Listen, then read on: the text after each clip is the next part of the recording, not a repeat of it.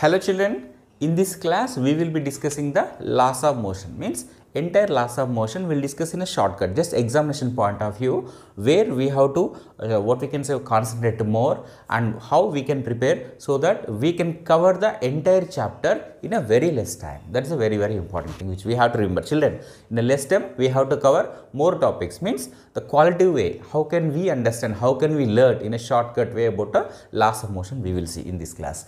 Children, first let us talk about, children, in this entire laws of motion we will be discussing only about one word. What is that? Force. So throughout the chapter mainly we will be discussing about force only. So first let us recall what actually force is and what are the effects of force. Children, here about the force, we have learnt in a previous class also force, about this force. Children, it is an external cause which can change the either shape of an object, position of an object, even direction of object also. Means it can change the even dimensions also. So how can we measure the force? And is force is a scalar or vector also? It's very important. Children, here first of all, force is a vector quantity. Force is a vector quantity and its SI units are Newton, whereas its CGS units are dyne.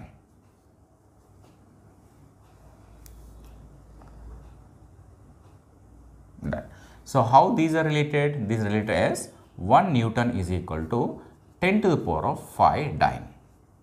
10 to the power of 5 dyne.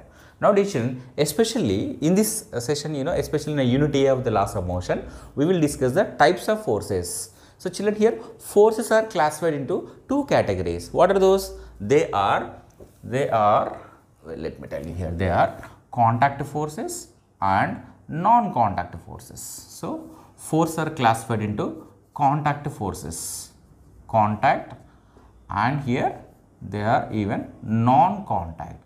So now we need to discuss individually what are contact forces and the examples, and what are the non-contact forces, and there also we need to discuss the examples only. So what are the contact forces? The forces which can act by means of physical contact. I mean what? So physical contact is involved. So physical contact is mandatory. Then only these forces can act. So that's what these forces are called, contact forces. Children, the best example. So early morning, whenever we will go for to clean our teeth and everything, we need to squeeze the tube of the toothpaste. Then only what will happen? That paste will come out. So there we are using a muscular force. So other than muscular force, examination point of view, what contact forces are important? Because in examination day, children, some group of forces will be given and we are asked to select which one is a contact force and which one is a non-contact force. That is a very important. Even diagram based questions also can be asked. Now we will see one by one under the contact forces. Children, the first one which we will be seeing is that force of tension. It's a very important. Force of tension. Dear children, here is a rigid support and here is the string and here body is suspended. A body of mass, let us say, suspended. Children, do you think that this body of mass M will fall? No, it's not that. So whenever a body is suspended by means of a string, a kind of force developed in the tension which will try to hold the body. That force developed in the string only we can call it as a force of tension. So children, there is a contact here. There is a contact between string and the body. That's what tension comes under contact force. And what is the direction of tension? What type of force? The tension is very important. Children, tension is always, it is a pulling force and its direction is always towards the point of suspension. Children, as it is a point of suspension, its direction will be upward direction and the weight of the body is acting downward direction. Children, in exam, they may ask to draw the diagram for this and they will ask us to show the the number of forces with the direction acting on the bodies. So tension is always upward direction and mg is acting always downward direction. This is the first tension force. Now second most important thing is that it is a normal reaction. It is a normal reaction. Very important. Children, whenever any object is placed on any surface, for suppose, let us take, here is a table. Let us take, here is a table. So here is, just for example, let us take, it is on a table. On this table, dear children, one body is placed, one object. It might be book, it might be any other body. So it is not only book, we can't say like that. So any object is placed like this. Children, due to the weight, this body will try to press that surface of the table. Means what? Its weight is exerted on the surface of the table. In which direction? In the downward direction. Downward direction weight will be acting. But dear children, in reaction what happens? Then why this body is not going downward direction only? Because here the surface of the table exerts equal force on this body vertically upwards. It's very, very important. Means there will be a force which is coming into play which is equal to the weight and opposite in direction is called normal reaction. And children, normal reaction is not always upward direction. It's the wrong concept. It is perpendicular to the surface of contact. So we have to see the surface. Always surface of contact. So normal reaction is always perpendicular to the surface of contact. It is not always upward direction. Very, very, very important. So this is a normal reaction which comes under contact forces. Now the third force is very important thing is that here force of friction. That is a frictional force, even we can say that force of friction or frictional force. It can be anything. Frictional force or force of friction. Anything is okay. So children, so generally what happens, when you try to throw one body on the surface of earth, what happens? Do you think that it will be continuing its motion like that only? No. After some time it is stopped. What is the reason? Because of frictional force only. For suppose, dear children, here is a horizontal surface on which a body of mass m is moving in this direction. And why it is not continuing its motion continuously here? Why it is stopped after some time? Because, dear children, there will be a force acting in opposite direction. So this force which is coming into the play is called frictional force. So how to define frictional force, dear children, here? So the force which is coming into play and which opposes the relative motion. Children, it's very important. The force which opposes the relative motion between the two surfaces is called frictional force. So it is coming just because of the contact only. That's what frictional force comes under contact forces. And the next very important thing is that spring force here. So children, we know that sometime spring is compressed, even sometime, or what we can say, spring is elongated also. Now let us take a case here, dear children. Here is a rigid suppose to which spring is attached and it is compressed. It is compressed. So actually, dear children, look at here. So let us here is a spring is compressed, and let us say here one spherical ball, a small light-weighted spherical ball is placed. Then what happens? The moment when you leave your hand, obviously what will happen? This spring pushes the ball.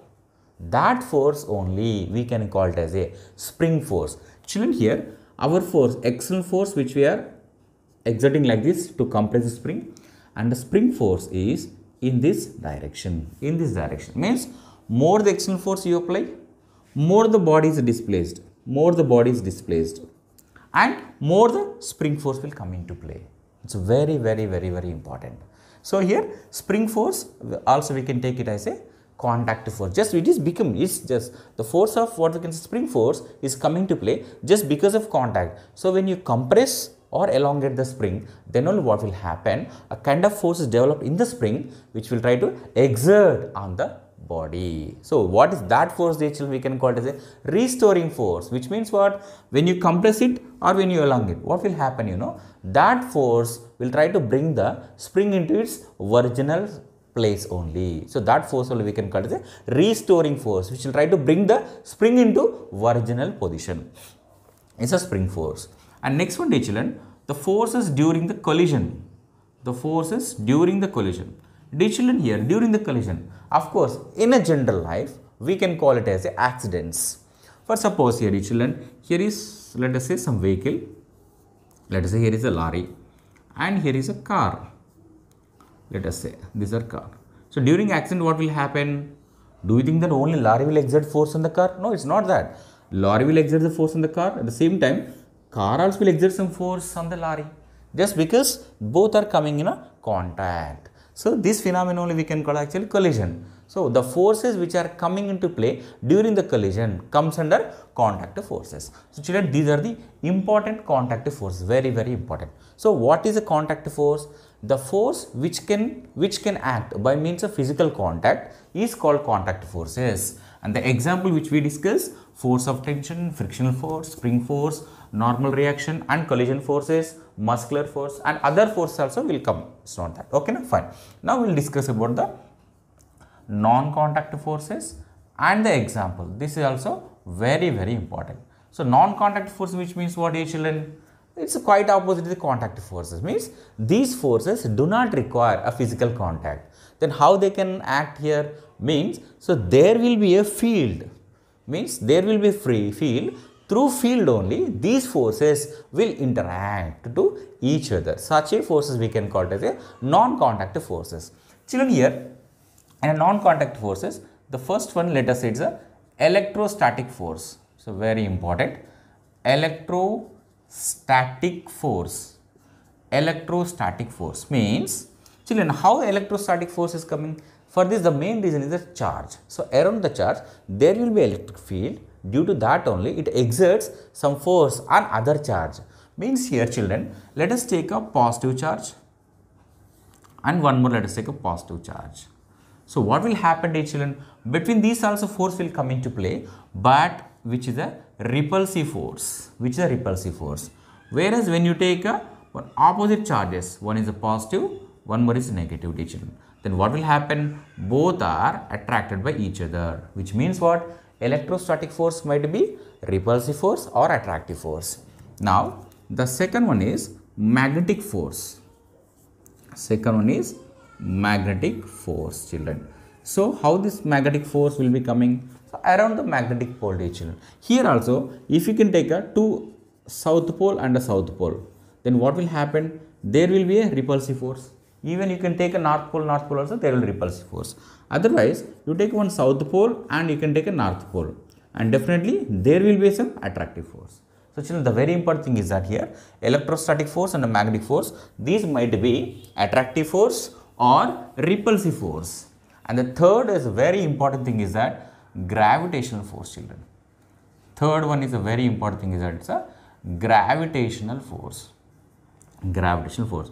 So, children, the specialty of the gravitational force is that it is always attractive force. It is always attractive force. So, how to calculate the gravitational force between the two bodies? We will discuss when we are discussing the universal law of gravitation. So, gravitational force is always attractive forces only. Okay, children, this is, see, under non-contact force only, again these are repulsive, it might be repulsive or might be attractive, but whereas gravitational force is always attractive force. Now, dear children, on which factors does a magnitude of non-contact force depends? It's very important. Children, it's very important. So, here the magnitude of the non-contact force, dear children, is inversely proportional to the separation between the what we can say two charges or two poles, let us say. The best example, when two magnets are placed near to each other, force will be more, might be attractive or might be repulsive.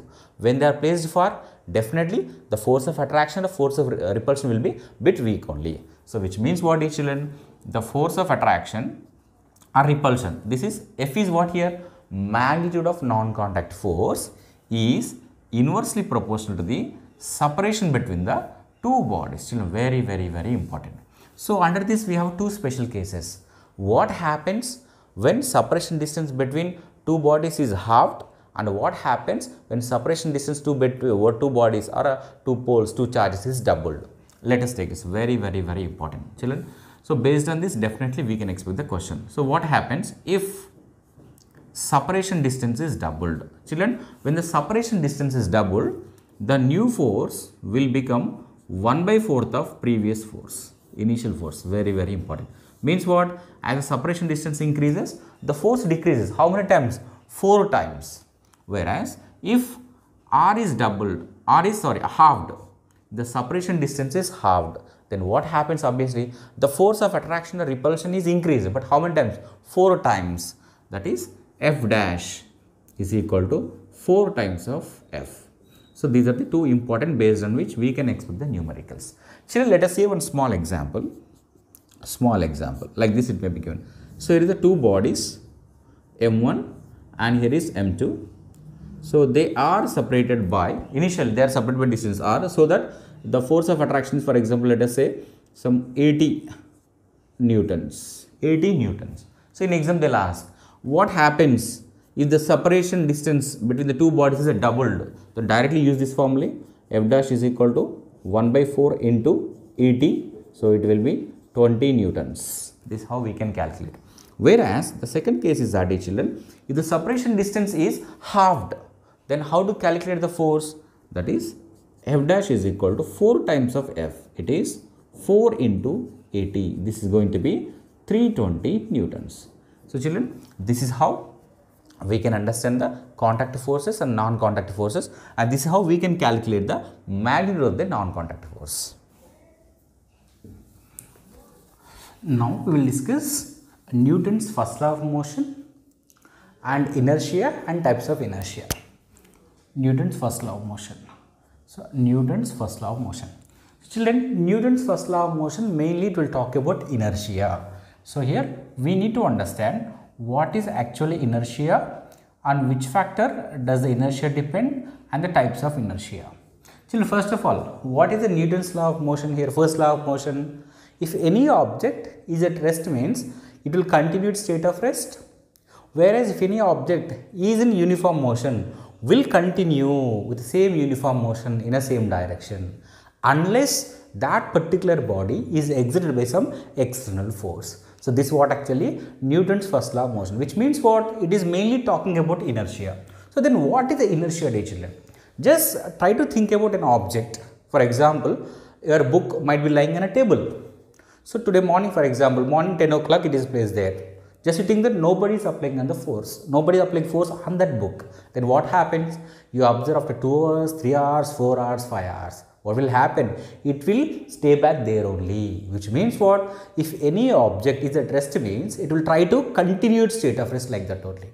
Whereas if any object is in motion, unless you apply some force on it, it will try to go along a straight line path with the same velocity. So this property of a body only we can call it inertia, which means what? The tendency of an object to continue either state of rest or state of uniform motion is called inertia. And dear children here, so inertia mainly depends on mass. For suppose, dear children, let us take here is body A, here is, and here is, let us take one more is body B. Just think that, dear children, it is 50 kg, its mass is 50 kg, whereas its mass is 5000 kg, 5000 kg. Now just you think in which case it's very easy to move the body, or else you think in which case body will accept a change in it. So obviously body A will accept the change in it, whereas body B does not here, which means what? As this body is accepting the change, it has inertia, less inertia. This body is not accepting the change, it is not accepting. What is the reason? Because of more inertia. So then how can we, means on which factor, based on what we are deciding, either less inertia or more inertia, depends on the mass, which means what? More the mass, more the inertia, less the mass, less the inertia.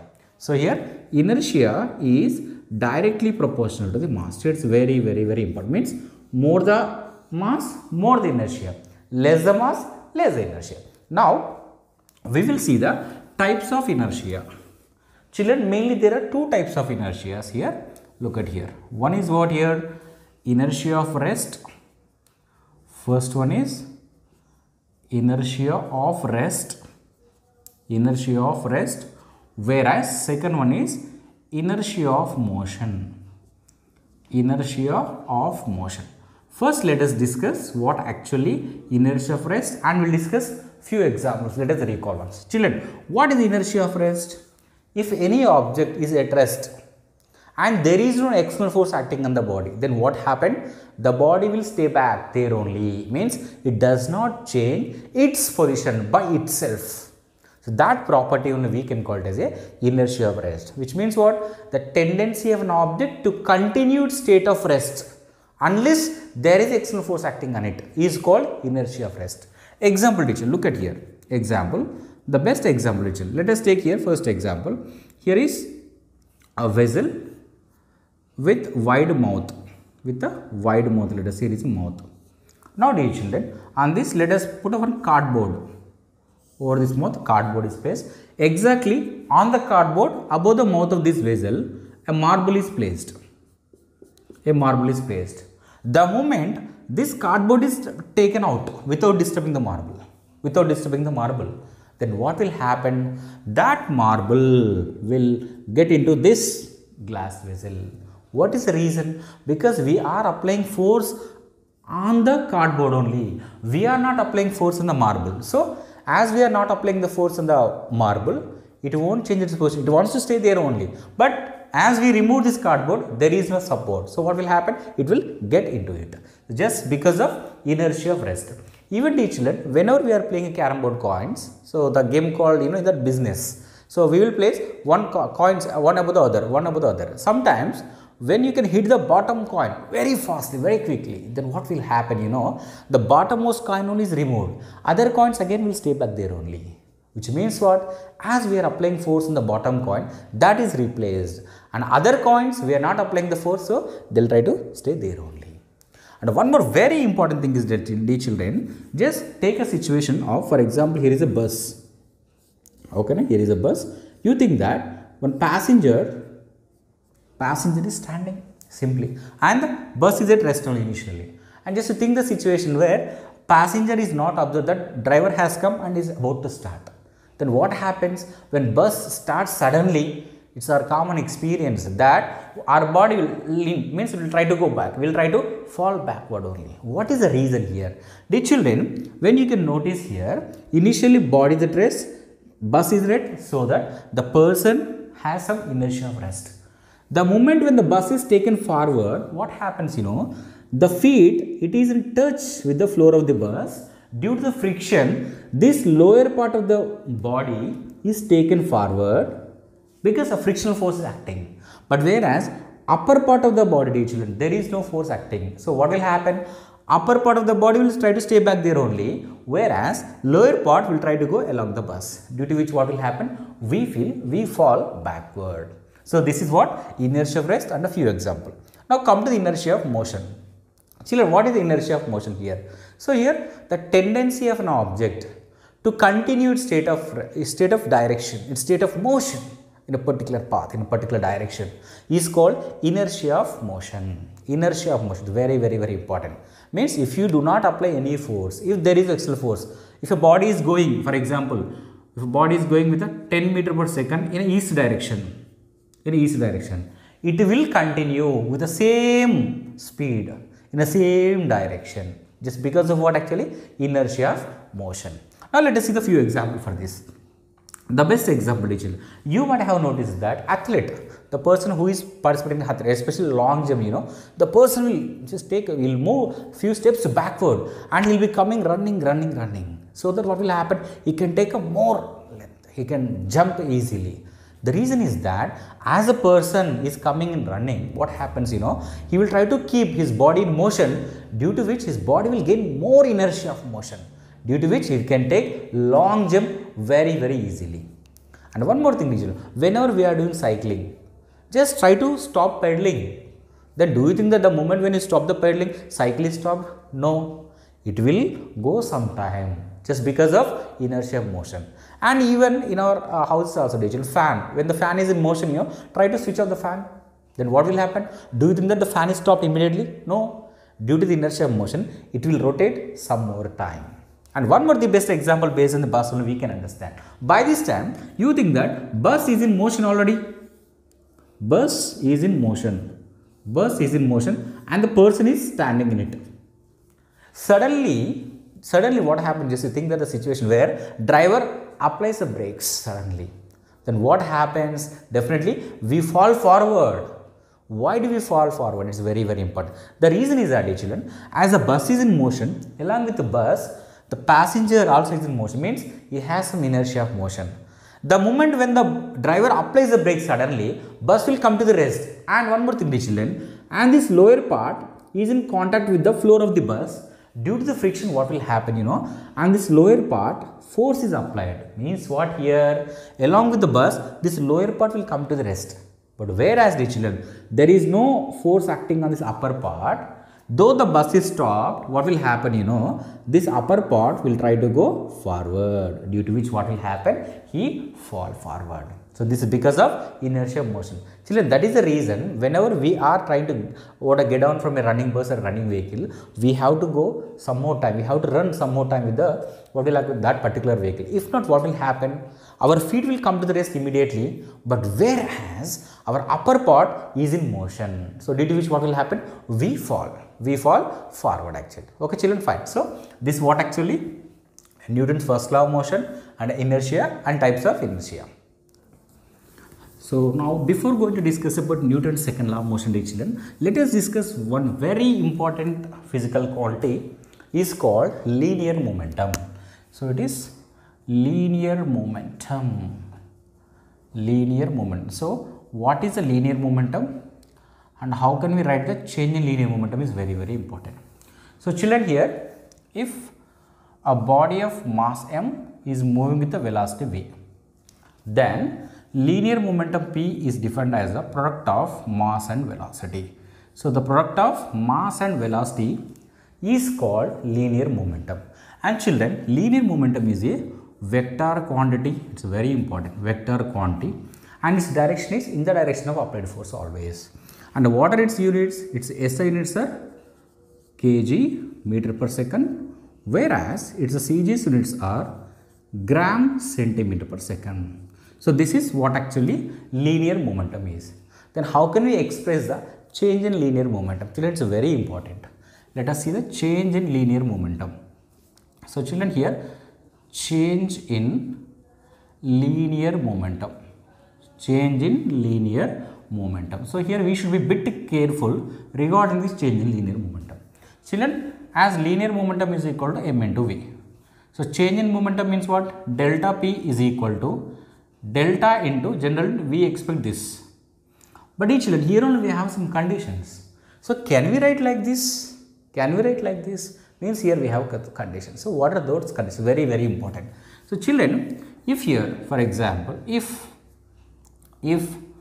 mass is constant, children, if mass is a constant, then change in momentum can be written as mass into change in velocity, because mass remains constant. So, you cannot put change symbol for a mass, you cannot put inside actually. Okay, fine. Whereas, if mass is not constant, or else if mass is constant, but the condition is that the velocity of the body is approaching the velocity of the light. The velocity of the light is very, very important. Then what will happen here? We can write delta p is equal to delta of m into v. Whereas, children, look at here, still we can write like that only. M is a constant. Very, very important. And one more thing is that, dear children, if speed of the body is approaching the speed of the light, children, if the speed of the body is approaching the speed of the light, mass not remains constant. Mass will become variable. So, we can write delta p is equal to delta into mass into velocity. So, this is how actually we can express linear momentum, and we can write the change in linear momentum. Okay, children, here the formulae and the units are very, very important, and linear momentum is a vector quantity. Now, we will discuss the Newton's second law of motion.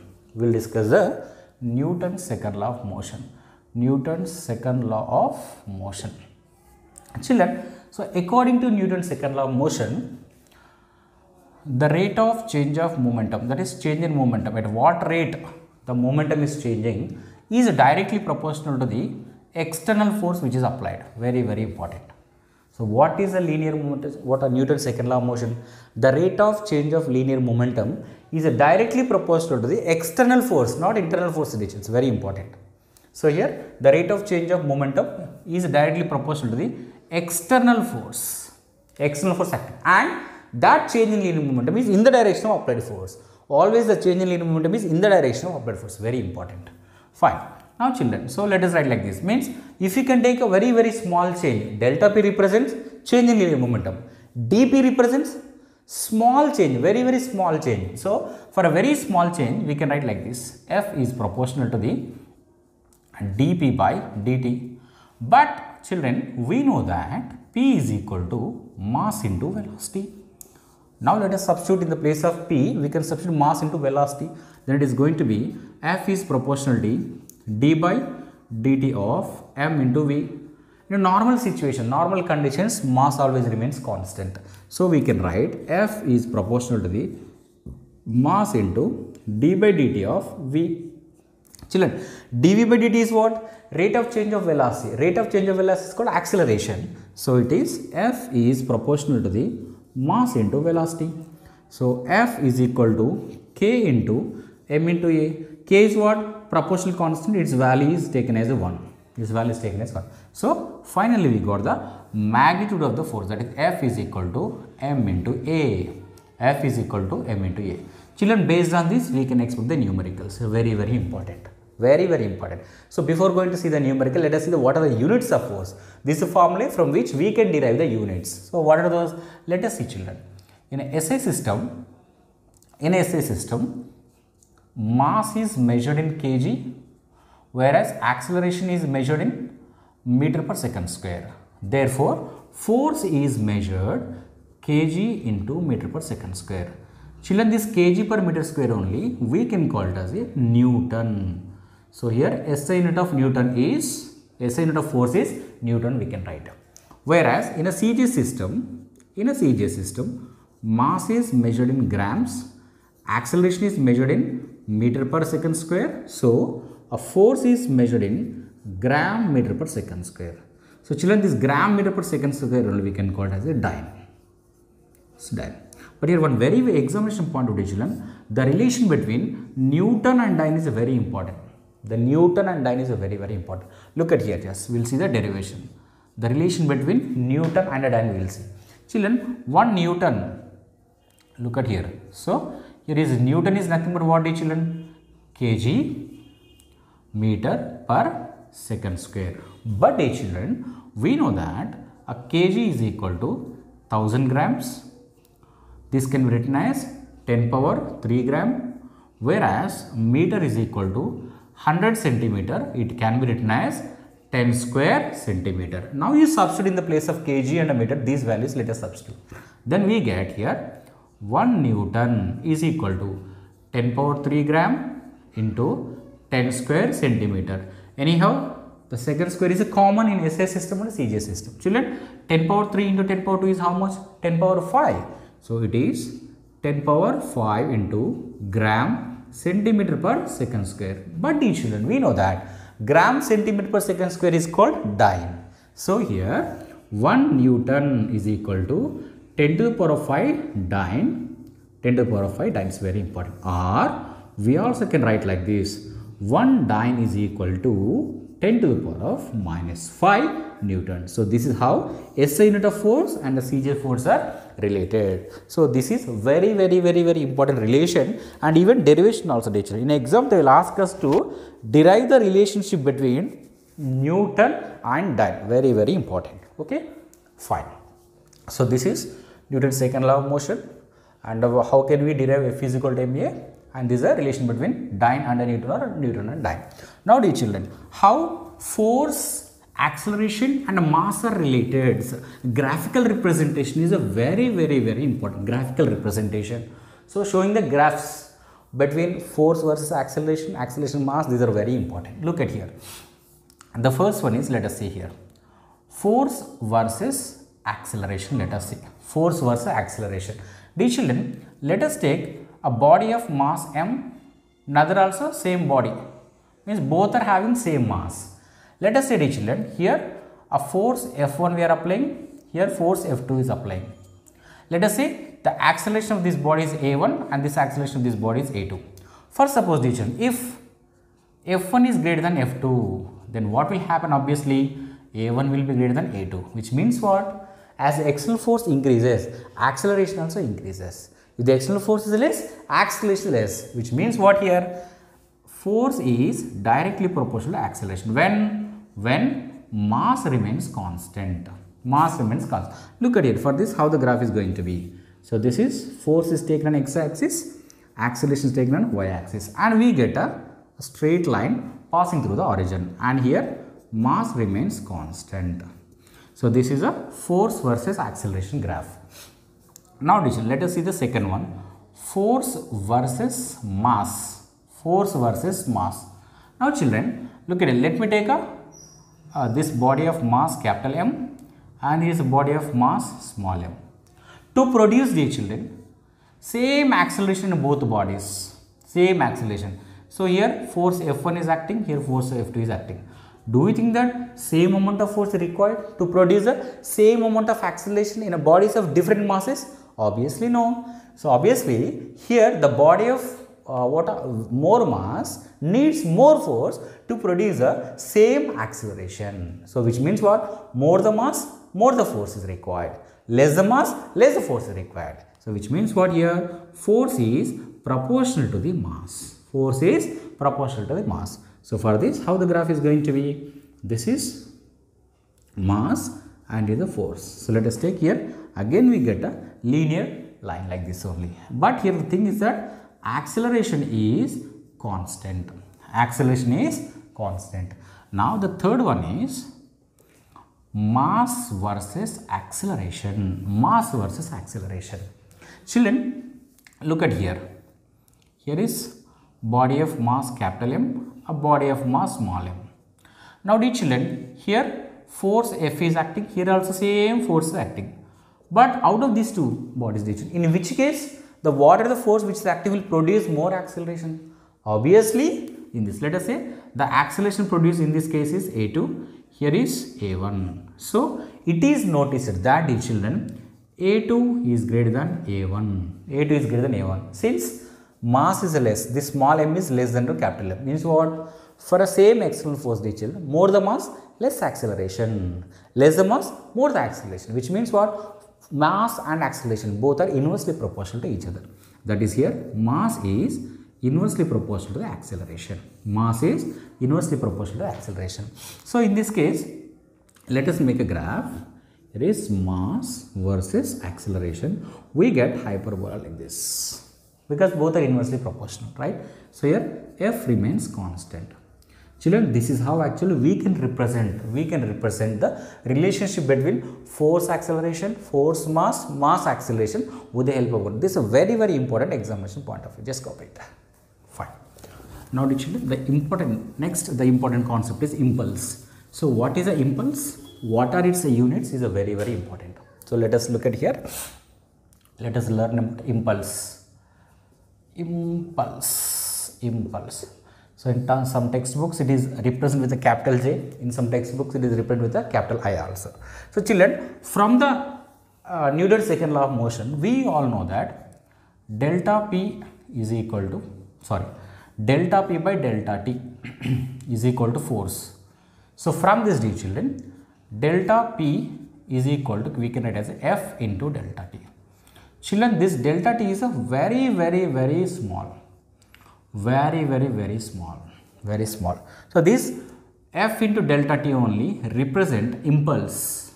This only represent impulse. So how to define impulse? What is the impulse? Children, the maximum force acting in a less interval of time. The more force, the more magnitude, the high force is acting in a short interval of time is called impulse or impulsive force also. Impulse or impulsive force means what? Simply it is force, maximum force in a less interval of time. Maximum force in a less interval of time is called impulse. Let us see its SI units. So SI units are Newton second and its CGS units are dyne second. Children, here force into delta T is what? Nothing but force into delta T is what? Change in linear momentum. That's what it should. Impulse is equal to the change in linear momentum. Change in linear momentum. Change in linear momentum. Then how can we understand? How can we understand the more about an impulse and impulsive force. The best example let us take. So what happens when a glass vessel will fall on the hard floor, it will get broken. Whereas when it fall into what we can say sand surface, then what will happen? It won't get broken. The reason is that when it falls on the hard floor, it will come to the rest immediately. Means the time of contact is less, so more force will act. Whereas when the same glass fall in a what we can say a sand surface, what will happen? That glass will go into the sand some more time. Means what? The time of the time in which the glass is coming to the rest is increases. As the time increases, obviously, the force decreases. The impact of force will decrease. So this is a reason. Even same thing you can notice whenever a fielder is trying to catch a ball in a cricket match, he will try to take his hands bit back. The reason is that in doing so, he is trying to increase the time in which the ball is coming to the rest. So as the time in which ball is coming to the rest is increases, obviously the impact of force will be less only. So this is what actually impulse. And one more important thing, impulse is a vector quantity. Impulse is a vector quantity. Okay children, just you copy it. Now we will discuss the last what we can say the last law of Newton is what? Newton's third law of motion. This is very small. Very small and very important also. Newton's third law of motion. Newton's third law. So what does it say? It's very simple, children. It says that every action, to every action there is an equal and opposite reaction. Every action there is an equal and opposite reaction. Equal and opposite reaction. So now children, look at here. Let us take a table. Here a small thing. So on this table, a book is lying. Let us say a book is lying. Let us say here is one book is there. Then what will happen, dear children? Look at here. Due to the weight of the book, it exerts some force on the table. That only we can call it as a weight. It's called weight. But in reaction, what will happen? What will happen? You know, this table also exerts same force, but in opposite direction on the book. That only we can call it as a normal reaction. Children, here we need to understand very important thing. So by seeing this diagram, sometimes generally what we feel that normal reaction and weight both are acting on the book, we think. No, it is wrong. That is not correct. Here weight is acting on the table by the book, whereas normal reaction is acting on the book by the table. Which means what here?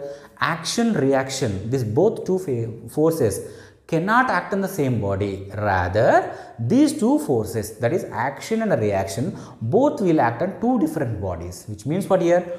Two bodies are involved. This is what very important.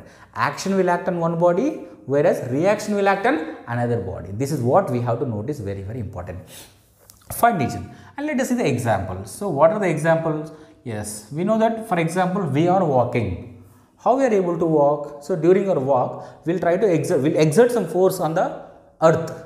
Then in return, what will happen? Earth pushes us so that we will move forward. Even during swimming also, children, what happens? As we are pushing the water backside, in result, we go forward. The same way rocket also. Whatever the fumes which are coming, the gases exert force on the earth's surface. In a reaction, the rocket is pushed upward direction. So these all are examples. And one more important thing, children. So if you can notice this, for example, here is a shore. Here is some like boat or something is there. A person is standing here, for example. He is trying to jump on the shore. Then what will happen? As he wants to jump, children, what will happen? You know, with his feet, he has to push the boat backward. In reaction, what will happen? Boat also exerts some force on this person. So then what will happen? A person easily can jump. The person can jump easily. So these are the few examples for action, reaction. That is Newton's third law. What is the Newton's third law? For every action, there is an equal and opposite reaction. Gravitation. Children, in a gravitation, the important concepts are Newton's universal law of gravitation, and there we have to learn about acceleration due to gravity and the relation between small g and a capital G, and how g value varies from place to place, and after that the differences between mass and weight. Now first let us see once Newton's universal law of gravitation. Addition, Newton's universal law of gravitation mainly will talk about the force existing between two objects placed anywhere in the universe. Means it says simply that if any two objects are placed at a certain distance, definitely there will be some attractive force. And already we discussed that gravitational force is a always attractive force. Teacher, according to this, for suppose here is body of mass m1 and another one is body of mass m2, let us say it is m2 and here is m1, such that the separation distance, children, the separation distance always must be taken from the centers of the body, center of gravity of the bodies, and they are separated by distance r, so that F is a attractive force. F is a attractive force, and Newton says that whatever the attractive force which is existing between two bodies is always proportional to the product of the masses and inversely proportional to the square of the separation distance. And already we know that universal law of gravitation is a inverse square law, means what is the force which is existing between that is inversely proportional to the separation between them.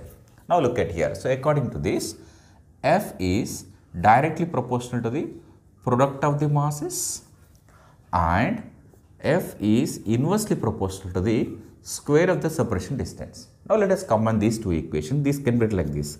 F is proportional to the m1 m2 by it is r square, and whenever proportionality is there, that can be replaced by a constant.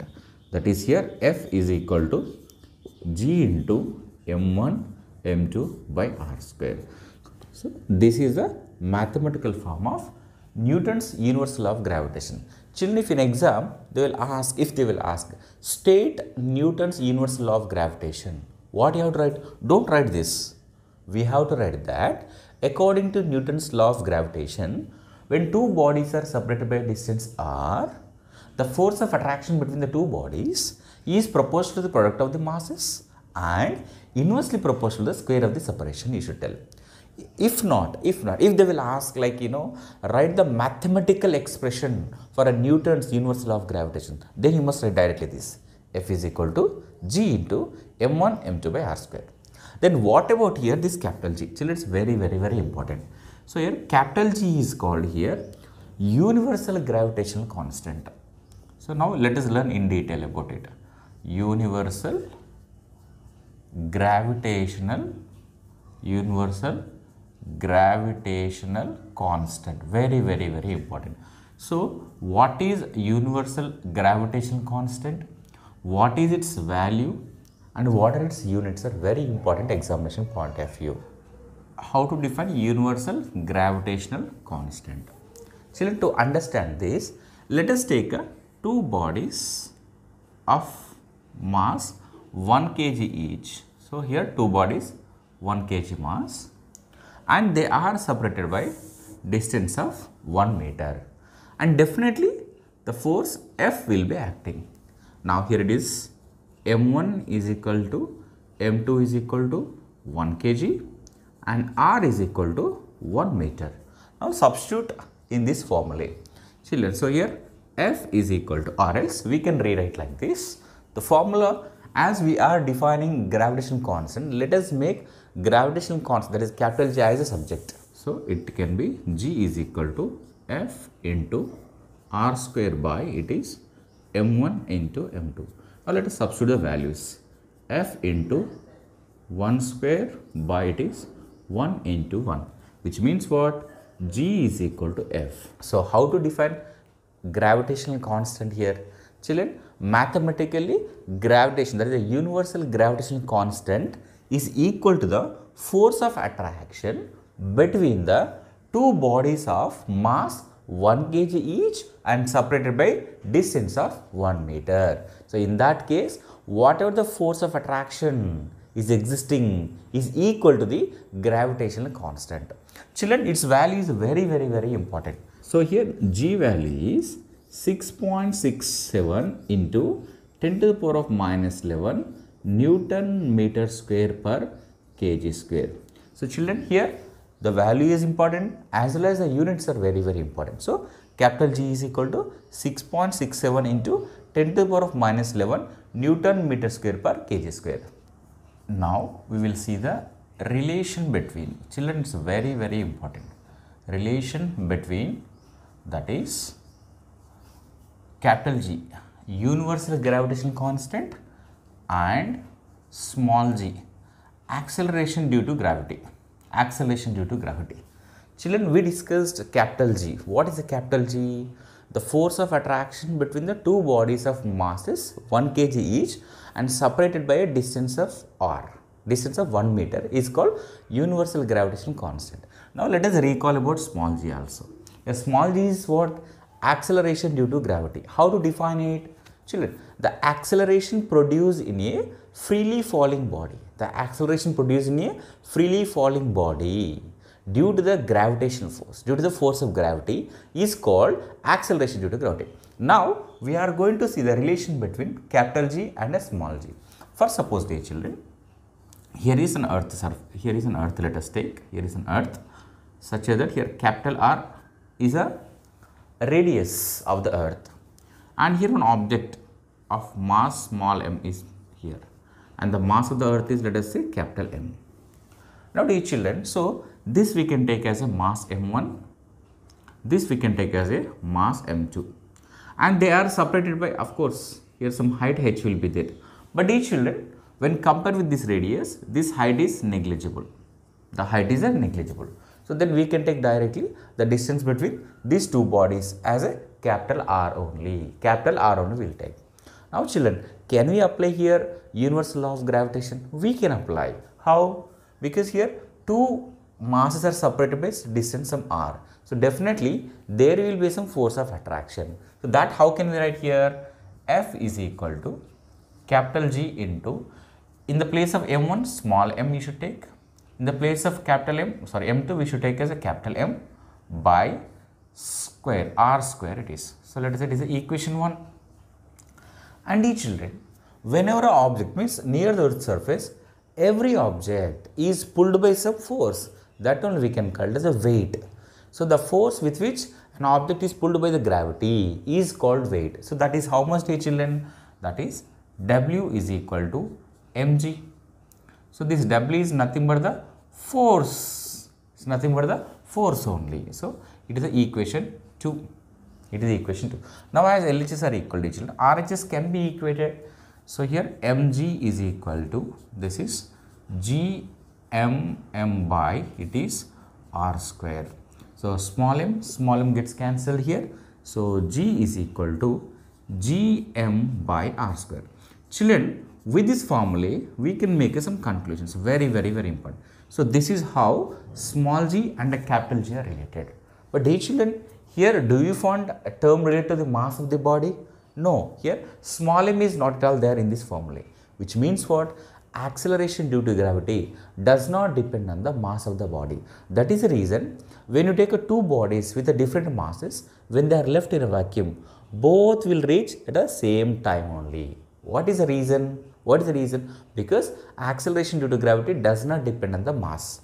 And one more thing, dear children, in this formula, capital G and a capital M, these are constants for a given planet. Constant for Earth, if you can take, dear children, capital G and capital M are constant. Only the variable is what? Actually capital R is a variable. Capital R is a variable. So here G, that is acceleration due to gravity, is inversely proportional to the square of the radius of the Earth. And we all know that here radius of Earth is not the same at all places. It is changing from place to place. That's what capital G value also changes. Now we will see where G value is a maximum, where G value is a minimum. So children, for us the important conclusion which we got is that G is inversely proportional to the square of the radius. For suppose, dear children, here let us take, here is Earth, so that it is the equator and here is the poles. It is the poles and here is the equator. Let RE is the radius at the equator, whereas RP is the radius at the poles. And it is very clear that, dear children, radius of Earth at equator is greater than that of the radius at a pole. And here acceleration due to gravity is inversely proportional to R. So what happens? the place where R value is more, their G value is less. Whereas the place where R value is less, G value is more. So children, as RE is greater than the RP and let us say GE is the acceleration due to gravity at the equator and the GP is acceleration due to gravity at the pole. So we can write like this: GE is less than that of the GP. So this how, which means what, dear children? At the equator, it's very important. At the equator, let us write here. At equator, as R is maximum, G is going to be minimum. G is going to be minimum. Whereas at pole here, R is minimum. So here G is going to be maximum. So children, this is how G value varies from place to place. Children, 2 points here we have to remember, very important things. G is not depending on the mass of the body.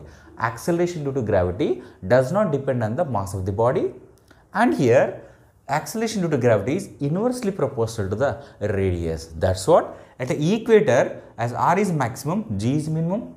Whereas at the poles, R is minimum, so G is maximum. So this is how capital G and a small g are related, and this is how G value varies from place to place. Now dear children, we will see the very important thing is that what is a weight and what is a mass, and the difference. Children, examination point of view, the differences between weight and mass is very important. Now let us see this separately, we will see, so that you can take the points to differentiate what actually weight and what actually mass. Children, now let us discuss about the first mass. So what is mass, dear children? So let us recall the definition which we learned long back. Means every class will be learning about what actually mass is. So the amount of matter contained in a body is very important. The first point is that here the amount of matter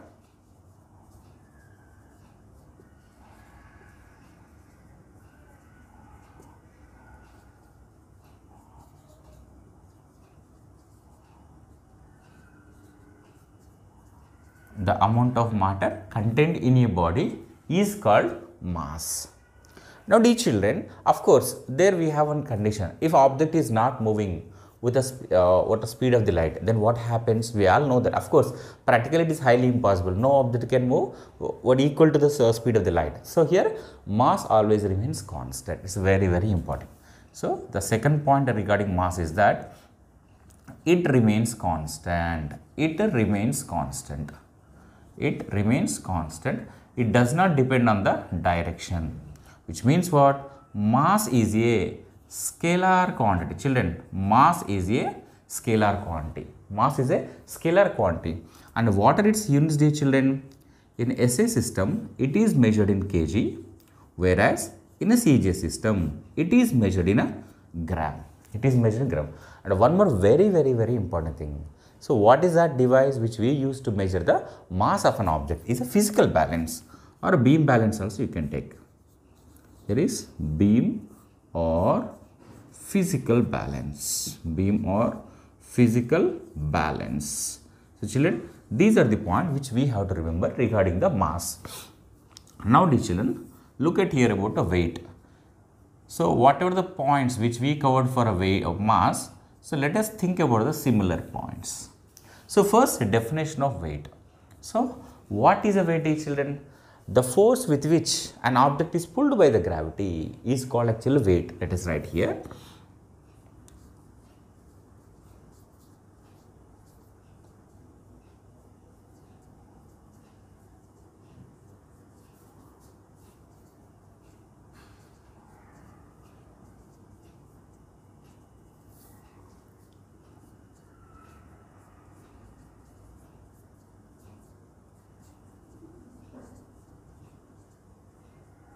The force with which an object is pulled by the gravity is called weight.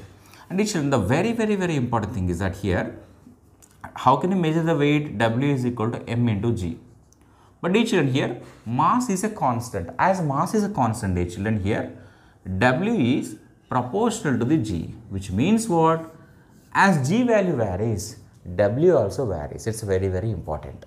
So here weight of the body is not constant. It depends on the place, means it varies from place to place. Why it varies from place to place? Because it is proportional to G value. As R value changes, G value changes. Hence here W value also changes. So here we can write that it can change from place to place. It can change from place to place, And one more very important thing is that here, dear children, weight is a vector quantity. Weight is a vector quantity. Then what are its units? Weight is nothing but the force, dear children. In a SI system, we use Newton, whereas CGS units, we use a dyne. And other than this, we have kilogram force and a gram force also we use to measure the weight of an object. And finally, the very important thing is that here, what is the device which we use to measure the weight? That is a spring balance. So children, spring balance is used to measure the what we can say weight of the body. So children, these are the concepts of laws of motion in a shortcut. We'll see just two numerical, just example numerals. Let us see here. The first one, children, here a body of mass 5 kg. It is moving with 10 meter per second. Then find the linear momentum. Children, here mass is given as 5 kg, whereas velocity is given as 10 meter per second. Then we know that linear momentum is equal to mass into velocity. So it is 5 into 10. So this is 50 kg meter per second. So this is how actually we can expect the numericals based on linear momentum. And the second one, children, look at here. Here body of mass 2 kg. And here a force of, for example, 10 Newton is acting. Obviously, if the net force is acting on the body, there will be some acceleration. Then in this question, we are asked to calculate the acceleration produced. Children, it is given that here mass is equal to 2 kg and force is equal to 10 Newton, and it is asked us to calculate the acceleration. So according to Newton's second law of motion here, F is equal to mass into acceleration. So here this is 2 into 10. So this will be 20 meter per second square. This is acceleration produced. Children, here as acceleration produced, don't go to the equation of motion. So that when we have to apply, when initial velocity, time is given, there we can use that formula. But here mass is given, force is given. Let us apply the Newton's second law of motion. According to Newton, mathematical form of Newton's second law of motion, means from that we derived F is equal to ma. Children, in exam if they will ask you to write mathematical form of Newton's second law of motion, don't write F is equal to ma. Rather, you should write here F is equal to delta P by delta T. This is a very important. This is what very important. Okay, now fine. Now addition, look at here. One more numerical, let us see here. Children, here is a body of mass 4 kg. And initially at rest. Very important. Initially at rest. And on this body, a force of 5 Newton is acting. So that what happens, it will gain after traveling of, for example, 2 seconds continuously, the force acting. Force of how much? 5 Newton is acting. Then what will be the velocity gained? Final velocity gained by the body in 2 seconds. So this numerical also we can solve by using F is equal to ma. But little small modifications we have to do. Look at it. First let us write what actually given. Children, here initial velocity is given 0. So force is given 5 Newton, time is given 2 seconds, mass is given 4 kg, and we need to calculate the final velocity of the V. Children, as we know that F is equal to ma, we know this. So but acceleration is what? Change in velocity by time. So this can be written as F is equal to mass into V minus u by t. That's it.